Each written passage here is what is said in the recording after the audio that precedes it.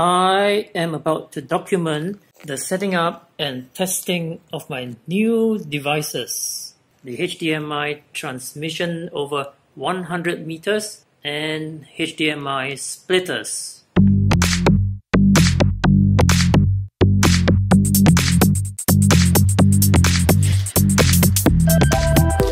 I just came back from the electronics store with some new devices. Most of them are in this bag.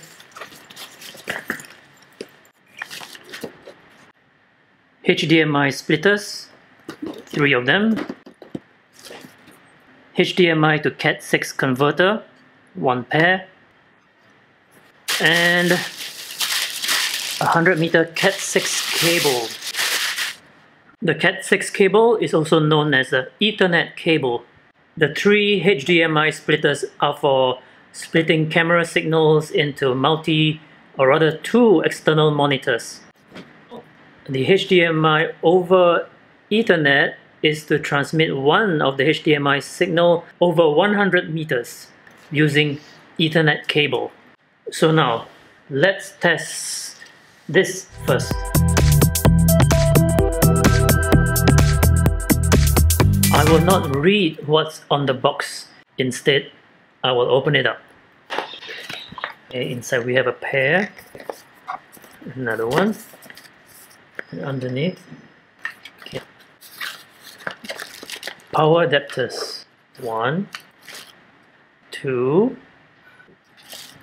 and what's this?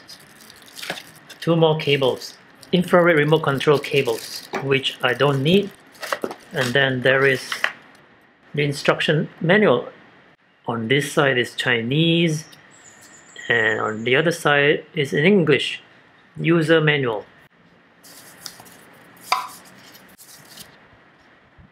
So the brand is Amp Audio, HDMI over Ethernet, transmitter. And then the other one again, Amp Audio, HDMI over Ethernet, receiver. Now let's take a look at the transmitter side. So on one end we have the HDMI in, the infrared transmitter in, 5 volt DC power in. There is a reset button here, and on the other side we have the Ethernet out, or what they call the UTP out. UTP stands for unshielded twisted pair. And now let's look at the receiver side.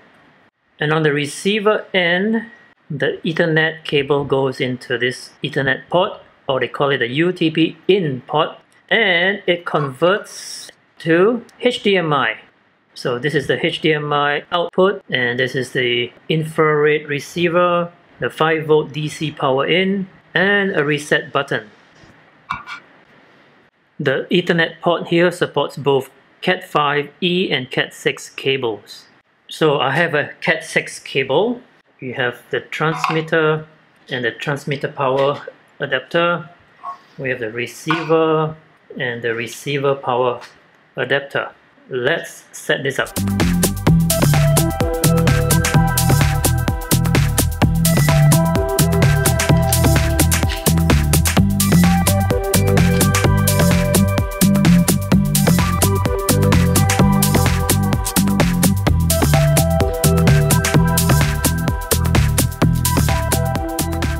This 100 meter Cat6 cable is lighter than I imagined. On the transmitter end, let's plug in the AC power supply. Turn it on. Let's plug the power into the transmitter. And the UTP Ethernet cable to the UTP out port. And the HDMI cable from the camera goes into HDMI in. So that's the transmitter end. On the receiver end, I'll plug the Ethernet cable into the UTP in port. And on the other side, I'll plug in the HDMI cable that goes to the external monitor, the 5 volt DC power.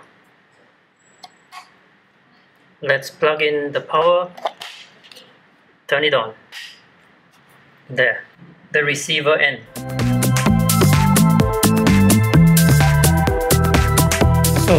we have a camera providing a video output signal via HDMI all the way to the HDMI to Ethernet converter powered by AC 5V DC, converted to Ethernet signal, and goes all the way to 100 meters distance into the receiver, which then converts it back to HDMI and goes to the external monitor. Is there any lag? Apparently, there is no lag at all. Okay, the transmission is real time. Well, almost real time. So I'll leave this on for about an hour. Next, let's test the HDMI splitter. Let's open it up. We have the splitter. That's the amp audio 4K times 2K HDMI splitter. Then in the box, we have the power adapter and a user manual. What worries me is its maximum transmission of 8 meters. I am going to test it with my 10 meter HDMI cable. This is a 1:2 splitter, which means you have one input that can split to two outputs, output 1 and output 2, and it's powered by DC 5V. It also does 3D videos and 4K and 2K videos. Let's plug in the input from the camera and output 1 to the Samsung monitor using a 5 meter cable. Then on the output 2, we'll connect with the Philips 42-inch TV using a 10 meter HDMI cable. Next, let's plug in the power source. Plug the power source into the AC and turn it on. We will see 3 green LEDs and a red power indicator. So right here we have the video output source going to 2 monitors, and it works. The 5 meter HDMI cable and the 10 meter HDMI cable. Just in case you are wondering what's inside this unsightly box, it is yet another monitor.